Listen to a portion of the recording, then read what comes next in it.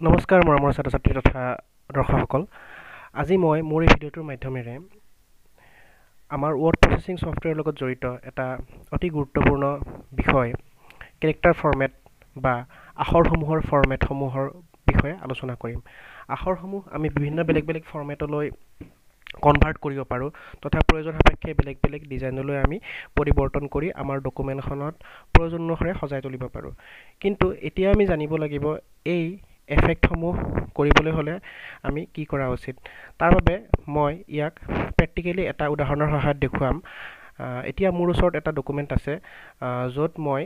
ইতিমধ্যে এটা paragraph type কৰি ৰাখিছিলোঁ। এতিয়া এই পেৰাগ্ৰাফটোত মই বিভিন্ন ধৰণৰ ফণ্ট এফেক্ট বা কেৰেক্টাৰ ফৰ্মেটছ এপ্লাই কৰিম। আমাৰ কেৰেক্টাৰ ফৰ্মেটসমূহ হোম মেনুৰ অন্তৰ্গত এই ফণ্ট গ্ৰুপৰ অন্তৰ্গত হৈ আছে। এই ফণ্ট গ্ৰুপৰ অন্তৰ্গত এই অপশ্যনসমূহেই হৈছে কিছুমান কেৰেক্টাৰ ফৰ্মেট। এতিয়া আমি চাবলৈ যত্ন কৰিম এই কেৰেক্টাৰ ফৰ্মেটসমূহৰ নাম তথা ইহঁতৰ কাম। এতিয়া মোৰ ইয়াত লক্ষণীয় যে এই পেৰাগ্ৰাফটোৰ আৰম্ভণিতে থকা এই দুটা শব্দ আৰু বাকীখিনি আখৰৰ মাজত এটা পাৰ্থক্য আছে।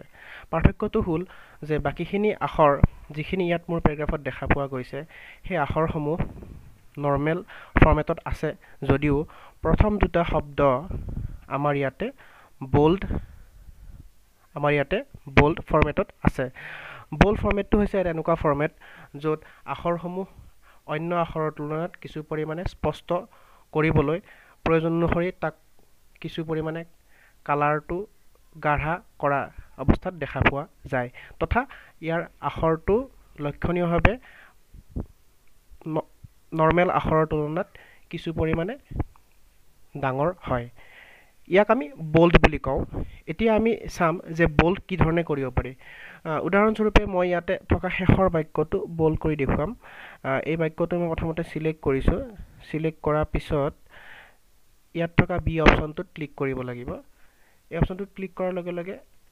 ই বোল্ডলৈ ৰূপান্তৰিত হ'ব। একেদৰে আমি দিয়া এফেক্টটো ডিছেবল কৰিবলৈ হ'লে একেটাই প্ৰক্ৰিয়া। আমি বাক্যটো ছিলেক্ট কৰিব লাগে আৰু এনাবল হৈ থকা যিটো চিহ্ন এইটো স্লাইটলি অৰেঞ্জ কালাৰত দেখা পোৱা যায়। তাক আমি পুনৰবাৰ যদি ক্লিক কৰোঁ ই অফ হৈ যায়। গতিকে আমি দেখি পালোঁ যে বোল্ড কৰিলে আখৰসমূহ প্ৰমিনেণ্ট হয় তথা নৰ্মেল আখৰৰ তুলনাত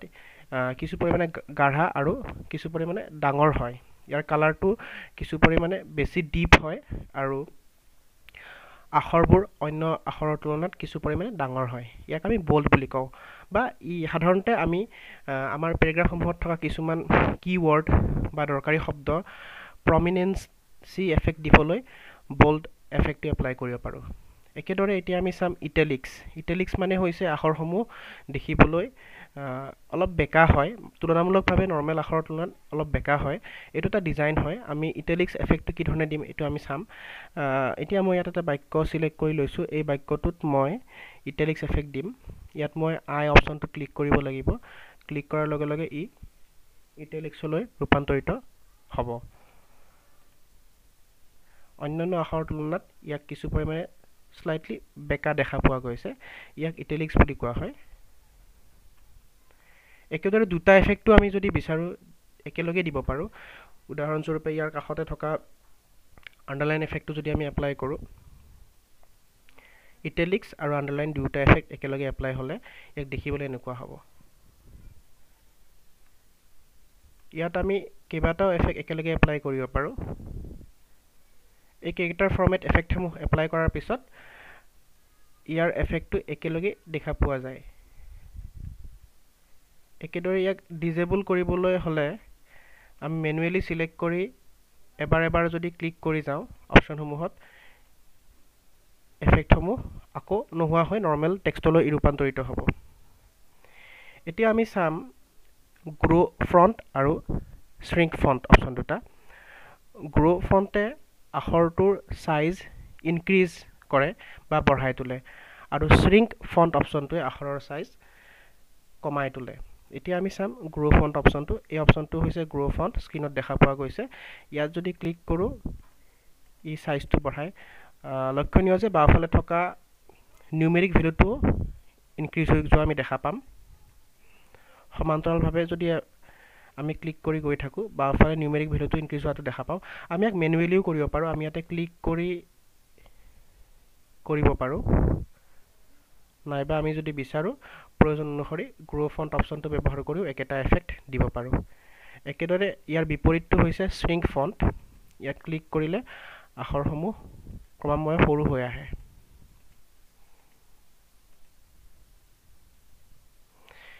ইয়াৰ পিছত আহিব strike throw effect strike throw effect apply কৰাৰ পিছত আখৰটো য'ত আমি এপ্লাই কৰিম বা বাক্যটো য'ত আমি এপ্লাই কৰিম বা নিৰ্দিষ্ট সেই শব্দটো য'ত আমি এপ্লাই কৰিম সেই নিৰ্দিষ্ট অংশখিনি আখৰবোৰৰ মাজেৰে এডাল সৰল ৰেখা যায় এডাল সৰল ৰেখা পাৰ হৈ যায় এই এফেক্টটোক কোৱা হয় ষ্ট্ৰাইক থ্ৰ ইয়াত আমি ক্লিক কৰাৰ পিছত ষ্ট্ৰাইক থ্ৰ অপশ্যনত যদি ক্লিক কৰোঁ এডাল সৰল ৰেখাই আমাৰ আখৰসমূহৰ মাজেৰে পাৰ হৈ যায় এই বাক্যটোত মই ষ্ট্ৰাইক থ্ৰ এফেক্ট এপ্লাই কৰিছোঁ সেয়েহে আগৰ নৰ্মেল টেক্সটৰ তুলনাত যদি আমি চাওঁ আগতে হি নৰ্মেল আছিল যদিও ষ্ট্ৰাইক থ্ৰ এফেক্ট এপ্লাই কৰাৰ পিছত ইয়াৰ মাজেৰে এডাল লাইন পাৰ হৈ গৈছে এইটোক কোৱা হয় ষ্ট্ৰাইক থ্ৰ কিছুমান বিশেষ ধৰণৰ এফেক্টৰ কাৰণে ষ্ট্ৰাইক থ্ৰ এফেক্টটো এপ্লাই কৰা হয় কিছুমান বিশেষ কাৰণত ইয়াৰ ব্যৱহাৰ উপযোগিতা আছে গতিকে ষ্ট্ৰাইক থ্ৰ এফেক্টৰ মাধ্যমেৰে আমি বিচৰা অংশটোত ক্লিক কৰি ষ্ট্ৰাইক থ্ৰ অপশ্যনত ক্লিক কৰিলে আখৰসমূহৰ ওপৰেৰে এডাল সৰল ৰেখা পাৰ হৈ যায় আৰু দেখিবলৈ ঠিক আমি মেনুৱেলি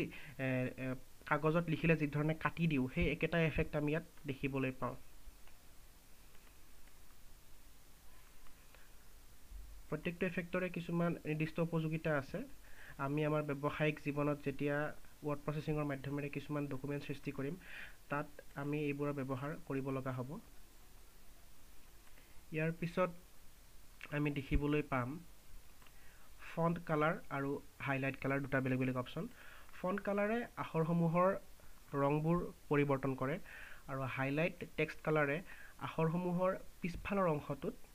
কালাৰ বা ৰং পৰিৱৰ্তন কৰে উদাহৰণস্বৰূপে এই ডাটাবেছ কনচেপ্ট এই দুটা শব্দ বৰ্তমান ক'লা ৰঙত আছে অৰ্থাৎ ইয়াৰ ফন্ট কালাৰ ক'লা মই যদি বিচাৰোঁ ইয়াক অন্য ফন্ট কালাৰলৈ ৰূপান্তৰ কৰিব পাৰোঁ তাৰ বাবে মই ইয়াত টেক্সট হাইলাইট কালাৰ আৰু ফন্ট কালাৰ দুটা অপশ্যন দেখিবলৈ পাইছোঁ মই প্ৰথমতে ফন্ট কালাৰ অপশ্যনটো কৰি দেখুৱাম ইয়াত মই ক্লিক কৰিছোঁ আৰু মই বিচৰা ধৰণে ৰংটো দিছোঁ তেনেকৈ এই দুটা শব্দ মই বিচাৰিছিলোঁ ৰঙা কালাৰ হ'ব লাগে সেয়েহে ইয়াত ৰঙা কালাৰত মই ফন্ট কালাৰটো চেঞ্জ কৰি দিছোঁ একেদৰে এইটো পেৰাগ্ৰাফ মই চিলেক্ট কৰিছোঁ এই পেৰাগ্ৰাফটোত মই বিচাৰোঁ যে নীলা ৰঙত আখৰসমূহ আহিব লাগে তাৰ বাবে মই ফন্ট কালাৰলৈ যাম কাষত থকা এই ট্ৰায়াংগল অপশ্যনটোত ক্লিক কৰিম এইটো ড্ৰপ ডাউন অপশ্যন হয় ইয়াত ক্লিক কৰাৰ পিছত ৰংসমূহৰ এখন তালিকা ইয়াত আহিব আমি নিৰ্দিষ্ট প্ৰয়োজন অনুসৰি যিটো ৰং ব্যৱহাৰ কৰিব বিচাৰোঁ সেই ৰংটো আমি ক্লিক কৰিম আৰু আখৰসমূহ উক্ত ৰঙত দেখা পোৱা যাব এতিয়া আমি চাম হাইলাইট টেক্সট কালাৰ অৰ্থাৎ আখৰসমূহ হাইলাইট এফেক্ট কি ধৰণে দিব পাৰি আমি নিৰ্দিষ্ট এটা বাক্য সিলেক্ট কৰি ল'ম একেদৰে ফন্ট কালাৰৰ বাওঁফালে থকা যিটো অপশ্যন হাইলাইট টেক্সট কালাৰ ইয়াত ক্লিক কৰিম কৰি আমি বিচৰা হাইলাইট কালাৰটো দিম মন কৰিবলগীয়া যে ফন্ট কালাৰ আৰু হাইলাইট টেক্সট কালাৰৰ মাজত এটা পাৰ্থক্য আছে পাৰ্থক্যটো হ'ল ফন্ট কালাৰে আখৰসমূহৰ ৰং সলনি কৰে একেদৰে টেক্সট হাইলাইট কালাৰে আখৰসমূহৰ ৰং সলনি নকৰে আখৰসমূহ যিটো ৰঙত আছিলে আগৰ সেইটো ৰঙতে থাকিব কিন্তু তাৰ পিছফালৰ যিটো অংশ সেই অংশটোত এটা আমি বিচৰা ৰং প্ৰদান কৰে ইয়াক কোৱা হয় টেক্সট হাইলাইট কালাৰ আমি দুয়োটা এফেক্ট যদি একেলগে এপ্লাই কৰোঁ তেতিয়াও আমাৰ ডকুমেণ্টত থকা নিৰ্দিষ্ট অংশটো দেখিবলৈ কিছু পৰিমাণে বেলেগ হ'ব উদাহৰণস্বৰূপে মই এই পেৰাগ্ৰাফটো সিলেক্ট কৰিছোঁ ইয়াত মই দুয়োটা এফেক্ট এপ্লাই কৰিম ইয়াত মই টেক্সট হাইলাইট কালাৰো দিম আৰু ফন্ট কালাৰো প্ৰদান কৰিম ইয়াত মই ফন্ট কালাৰ প্ৰদান কৰিম ৰেড তথা ওপৰৰ দুটা শব্দৰ তুলনাত ইয়াত দেখিবলৈ কিছু পৰিমাণে বেলেগ কৰিবলৈ মই ইয়াত টেক্সট হাইলাইট কালাৰ ইয়েলো প্ৰদান কৰিছোঁ অৰ্থাৎ দুয়োটা এফেক্টৰ মাজত থকা পাৰ্থক্যটো এইটোৱে যে টেক্সট হাইলাইট কালাৰে আখৰসমূহৰ পিছফালে থকা অংশটোত নিৰ্দিষ্ট এটা ৰং প্ৰদান কৰে এতিয়া আমি আগবাঢ়িম ইয়াৰ পিছৰটো অপচন হৈছে চেঞ্জ কেছ হৈছে এটা এনেকুৱা অপচন ইংৰাজী বৰ্ণমালাত থকা নিয়ম অনুসৰি আমি আখৰসমূহ বেলেগ বেলেগ সেটিংছলৈ লৈ যাব পাৰোঁ সেন্টেন্স কেছ লোৱাৰ কেছ আপাৰ কেছ কেপিটেলাইজ ইচ ৱৰ্ড আৰু টগল কেছ সেন্টেন্স কেছত যিটো আমাৰ সাধাৰণ নিয়ম ইংৰাজী বৰ্ণমালাৰ যে আমি ইংৰাজী ভাষাত যেতিয়া এটা বাক্য লিখো বাক্যটোৰ আৰম্ভণিৰ প্ৰথম আখৰটো কেপিটেল হয় বা ডাঙৰ হাতৰ আখৰ হয় ডাঙৰ বৰ্ণমালালৈ কনভাৰ্ট হয় সেই নিয়মটো অনুসৰি আমি যেতিয়া এটা পেৰাগ্ৰাফ কনভাৰ্ট কৰিব বিচাৰো তেতিয়া সেন্টেন্স কেছ এপ্লাই কৰিব পাৰো একেদৰে লোৱাৰ কেছত আমাৰ বাক্য অংশ প্ৰত্যেকটো আখৰে লোৱাৰ কেছ বা সৰু বৰ্ণমালালৈ কনভাৰ্ট হয় একেদৰে আপাৰ কেছ যিটো এফেক্ট সেই এফেক্টটো যদি আমি ব্যৱহাৰ কৰোঁ প্ৰত্যেকটো আখৰ ডাঙৰ হাতৰ বৰ্ণমালা বা কেপিটেল লেটাৰলৈ কনভাৰ্ট হয় একেদৰে কেপিটেলাইজ ইচ ৱৰ্ড হৈছে এনেকুৱা এটা অপচন যিটো অপচনত যদি আমি ক্লিক কৰোঁ আমি ক্লিক কৰাৰ পিছত আমাৰ নিৰ্দিষ্ট বাক্য অংশ বা পেৰাগ্ৰাফ অংশ প্ৰত্যেকটো শব্দৰ আৰম্ভণিৰ আখৰটো কেপিটেল লেটাৰ বা ডাঙৰ হাতৰ বৰ্ণমালালৈ কনভাৰ্ট হৈ যাব আৰু একেবাৰে শেষৰ অপচনটো হৈছে টাগল কেছ এটো খুব কমভাৱে ব্যৱহৃত হয় যদিও আমি জানিব লাগে ইয়াত প্ৰত্যেকটো শব্দৰ আৰম্ভণিৰ আখৰটো স্মল হয় আৰু বাকিবোৰ আখৰ কেপিটেল লেটাৰলৈ কনভাৰ্ট হৈ যায় এতিয়া প্ৰত্যেকটো অপচনৰ ব্যৱহাৰ মই দেখুৱাই দিম তাৰ বাবে মই শেষৰ পেৰাগ্ৰাফটোৰ প্ৰথমটো বাক্য সিলেক্ট কৰিছো এই বাক্যটো যেটো ইয়াত হাইলাইট হৈ আছে ইয়াত মই প্ৰথমতে লোৱাৰ কেছ এপ্লাই কৰিম যেহেতু ইয়াত সেন্টেন্স কেছ এপ্লাই হৈয়ে আছে দেখিবলৈ পাইছো বাক্যটোৰ প্ৰথমটো শব্দ ইউৰ প্ৰথমটো আখৰ ওয়াই ক্যাপিটেল হৈ আছে অৰ্থাৎ ইয়াত সেন্টেন্স কেছ ইতিমধ্যে এপ্লাই হৈ আছে ইয়াত মই লোৱাৰ কেছলৈ যদি কনভাৰ্ট কৰো দেখিবলৈ পালো যে আৰম্ভণিৰ পৰা শেষলৈ প্ৰত্যেকটো শব্দৰ প্ৰত্যেকটো আখৰে স্মল লেটাৰলৈ কনভাৰ্ট হৈছে একেদৰে ইয়াক মই এতিয়া আকৌ যদি সেন্টেন্স কেছলৈ কনভাৰ্ট কৰো প্ৰথমটো আখৰ অৰ্থাৎ y ক্যাপিটেল হৈ যাব আৰু বাকিবোৰ শব্দৰ প্ৰত্যেকটো আখৰ স্মল লেটাৰতে থাকিব এটো হৈছে সেন্টেন্স কেছ ইফেক্ট ইয়াত মই ক্লিক কৰাৰ পাছত সেন্টেন্স কেছ দেখিবলৈ পোৱা গৈছে একেদৰে মই শেষৰটো বাক্য সিলেক্ট কৰো এতিয়া ইয়াত মই দেখুৱাম আপাৰ কেছ অপচনটো আপাৰ কেছত যদি ক্লিক কৰো প্ৰত্যেকটো আখৰ এই আপাৰ কেছ শব্দটোত থকাৰ নিচিনাকৈ ক্যাপিটেল লেটাৰলৈ কনভাৰ্ট হৈ যাব দেখিবলৈ পোৱা গৈছে যে ইয়াত মই আপাৰ কেছ এপ্লাই কৰাৰ পিছত প্ৰত্যেকটো আখৰ ক্যাপিটেল লেটাৰলৈ কনভাৰ্ট হৈ গৈছে একেদৰে মই লোৱাৰ কেছ কৰিলে লোৱাৰ কেছলৈ কনভাৰ্ট হৈ যাব একেদৰে ক্যাপিটেলাইজ ইচ ৱৰ্ড যদি মই কৰো প্ৰত্যেকটো শব্দৰ আৰম্ভণিৰ আখৰটো ক্যাপিটেল লেটাৰলৈ কনভাৰ্ট হ'ব ইয়াত দেখিবলৈ পাইছো ডু শব্দটোৰ ডি টু ক্যাপিটেললৈ কনভাৰ্ট হৈছে ইন শব্দৰ আই টু ক্যাপিটেললৈ কনভাৰ্ট হৈছে একেদৰে প্ৰত্যেকটো শব্দৰ প্ৰথমটো আখৰ ক্যাপিটেল লেটাৰলৈ কনভাৰ্ট হৈছে ইয়াক কোৱা হয় ক্যাপিটেলাইজ ইচ ৱৰ্ড এতিয়া মই গোটেই পেৰাগ্ৰাফটো এবাৰ সিলেক্ট কৰিছো কৰি ইয়াত থকা হাইলাইট কালাৰটো গুছাই দি নো কালাৰ কৰিছো আৰু ফন্ট কালাৰ সমূহ পুনৰবাৰ নৰমেল আমাৰ ব্ল্যাক কালাৰলৈ কনভাৰ্ট কৰিছো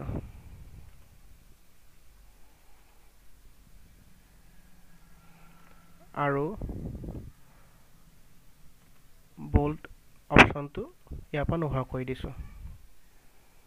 গতিকে দেখিবলৈ পোৱা গ'ল যে ফন্ট সাবমেনুৰ অন্তৰ্গত প্ৰত্যেকটো অপচনৰে নিজস্ব কিছুমান বিশেষত্ব আছে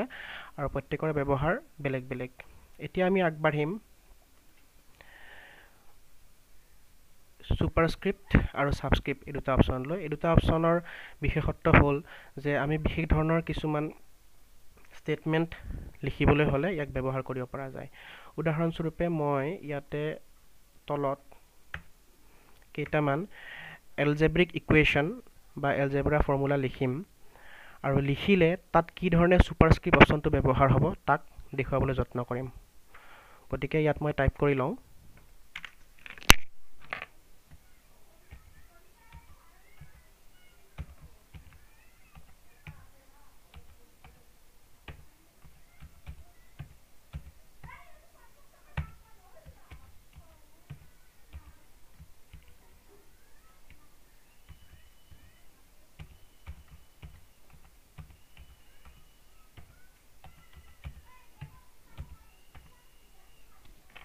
এতিয়া ইয়াত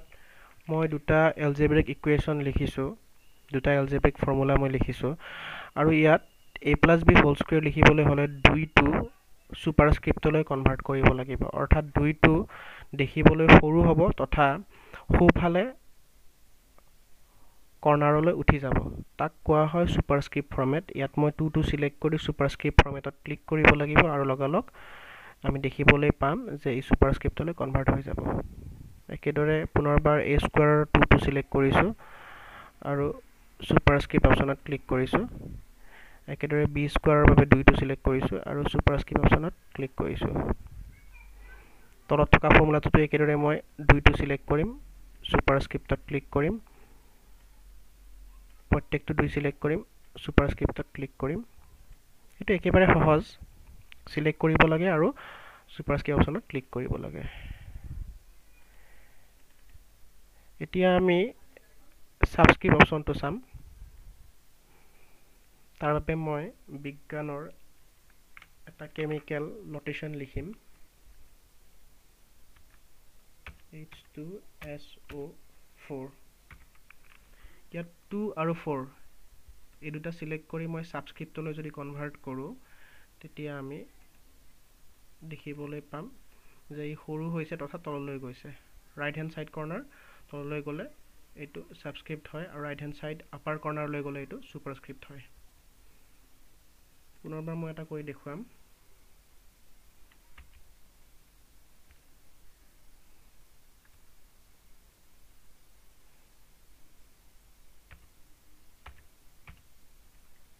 ইয়াত 6টো মই সিলেক্ট কৰিম সাবস্ক্ৰিপ্টত ক্লিক কৰিম পুনৰবাৰ ইয়াত h ৰ লগত থকা 6টো সিলেক্ট কৰিম আৰু সাবস্ক্ৰিপ্টত ক্লিক কৰিম ইয়া হৈছে সাবস্ক্ৰিপ্ট অপশ্যন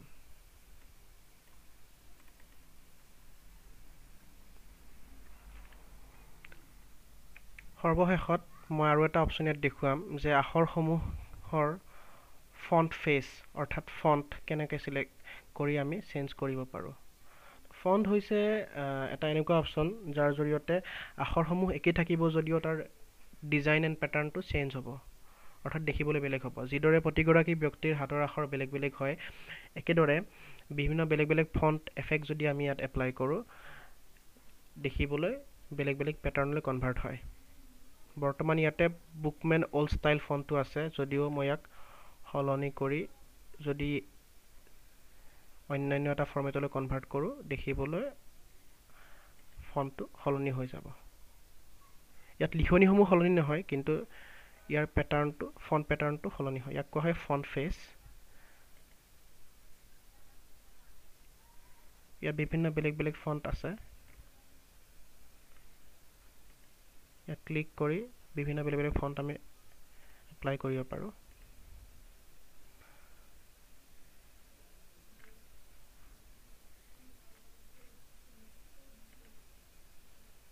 গতিকে আজি আমি এইটো ভিডিঅ মাধ্যমেৰে জানিব পাৰিলো যে বিভিন্ন বেলেগ বেলেগ ধৰণৰ ক্যাৰেক্টাৰ ফৰ্মেট কি ধৰণে এপ্লাই কৰিব পাৰি তথা আমাৰ ডকুমেন্টত প্ৰয়োজন অনুসৰি ইয়াৰ ব্যৱহাৰ কেনেকুৱা হয় গতিকে মই আশা কৰিছো দশমমান শ্ৰেণীৰ ছাত্ৰ-ছাত্ৰীবৃন্দ এই ভিডিঅটোৰ মাধ্যমেৰে তেওঁলোকৰ ওয়াৰ্ড প্ৰসেসিংৰ সৈতে জড়িত এই বিষয়টো জানিব পাৰিব তথা তেওঁলোকে এই ভিডিঅটোত যদি কোনো ধৰণৰ প্ৰশ্ন থাকে মোৰ ভিডিঅটোৰ কমেন্ট অংশত জনাব বুলি আশা ৰাখিছো ধন্যবাদ